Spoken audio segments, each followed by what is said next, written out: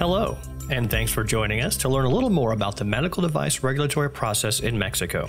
Over the next few modules, we'll take a look at key aspects involved in bringing your medical device to market in Mexico. Here's what we'll cover in this series. First, we'll take a brief look at the overall regulatory framework, then we'll move on to how to classify your device. We'll also cover different parties involved in the process, followed by registration routes. Finally, we'll discuss what happens after you're on the market. You can use the thumbnails to skip around between topics if desired, or just let them run in sequence. Let's get started. The primary legislation for medical devices in Mexico include the General Health Law, as well as Articles 179 and 180 of the Regulation of Health Supplies. These outline the requirements that must be met before marketing your device in Mexico.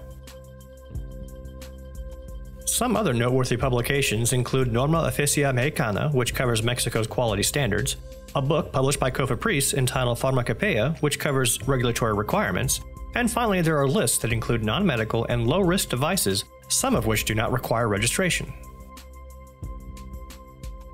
Medical devices are regulated by the Federal Commission for Protection of Sanitary Risks, better known as COFEPRIS. Foreign manufacturers need to appoint an in-country representative. It's important to note that there are 4 major routes to device registration. We'll discuss each of these points later in the series. Depending on your registration route, you may have to demonstrate home country approval as part of the registration process in Mexico.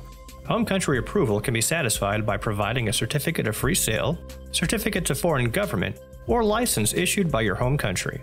In some instances, COFEPRIS may accept some other solutions, such as a certificate of free sale issued by the country of origin of your original equipment manufacturer, in the event that you don't have one.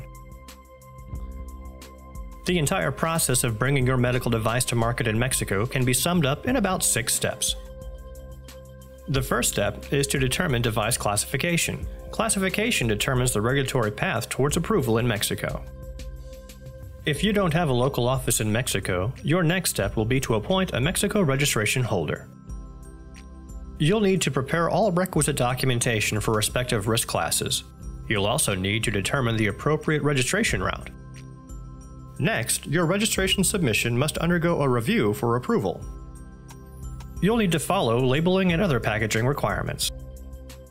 Finally, once approved by COFEPRIS and you have a designated distributor, you may begin marketing your device in Mexico.